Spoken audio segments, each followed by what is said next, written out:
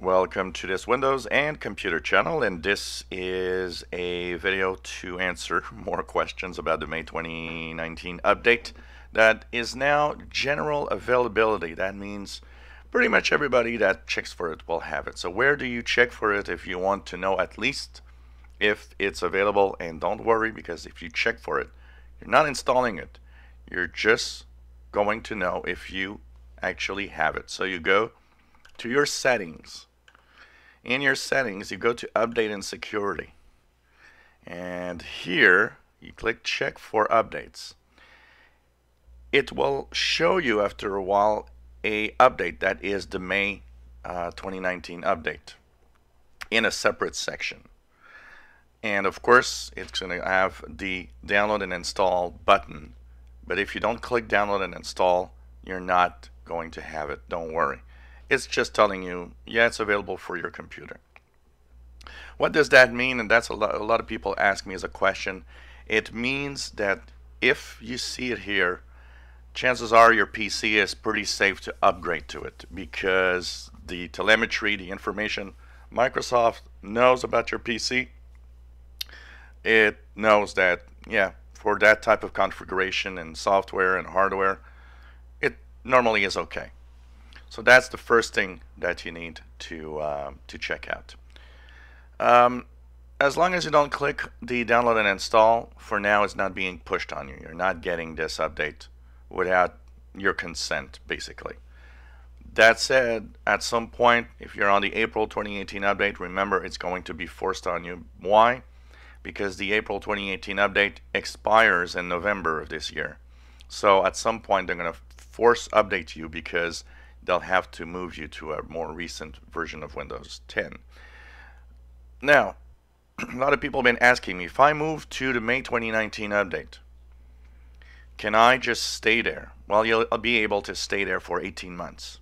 That means that starting now and up to the end of 2020, next year, you're not going to have any other updates for feature updates if you don't want to. 19H2 is coming this fall. You're not going to be pushed to it. If you're on the May 2019 update, it's going to do the same thing. In your Windows Update section, it will appear. You'll have 19H2, whatever name it has, this fall, in a different section. And there, it's going to have that download and install button that if you don't click, it's just not going to do anything. So you'll be okay for 18 months, or roughly 18 months, maybe a little less, because they'll push that next version a little before, but more than a year, you'll be safe of not having updates. The idea behind this could be interesting. I mean, it could mean that maybe you could update, but you could, personally update only once a year when there's the major update. That is always the first update of the year. Like next year will be 20H1. So that's one thing that you need to know.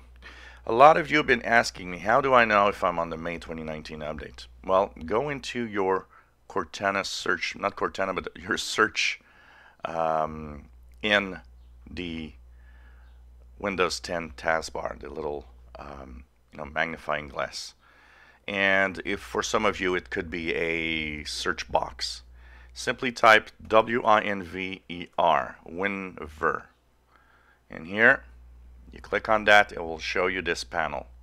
As of today, June 10th, 2019, the build number, or the version number of the May 2019 update, 18362.145. I still have a lot of people that are asking me, how do I get the cumulative updates to install? And it all happens by itself. If you upgrade to the latest version, you're going to have a cumulative update pushed that fixes the major bugs that were left, including SD card reader problems and multiple hard drives and USB thumb drives and stuff. That's fixed in this upgrade. So that is what's going to happen here. So 18362.145. I still get a lot of people that say, hey, I'm on 19908 or on 18912. Am I in the May 2019 update? Nope. You are actually now in the Fast Ring Insiders, and you're on the next version, which is the version for 20H1 for the year 2020, next year. So that is something that is going to happen at some point next year. And the only way you can actually go back is to reinstall using the media creation tool from Microsoft. Now I will repost the link because I still get a lot of people saying, where do I get the image? You know, what website do I go to? You know, Microsoft has updated the way that you get Windows in the past few since the Windows 10 operating system appeared in 2015, and it lets you download the latest version image, and you can create whatever device you want, a USB bootable USB drive or a DVD, and so you get it here. If you want to have the image, I already have shown you, and I will not do another video because I did a video a couple of weeks back showing you where to get it, but you get it with the download tool, the media creation tool. It lets you create a DVD, USB thumb drive. It lets you download Windows as an image, an ISO, so you can check it out here. I'll post this web page in the description below the video so that you guys have this and can download Windows 10 image. So that's pretty much what I have to say for all of you asking these questions. General availability, once again, of Windows 10 since last Friday. And that means that for most of you, it should appear there. And if it is, it technically should be pretty safe to upgrade to this latest version. If you enjoy my videos, please subscribe, give us a thumbs up. Thank you for watching.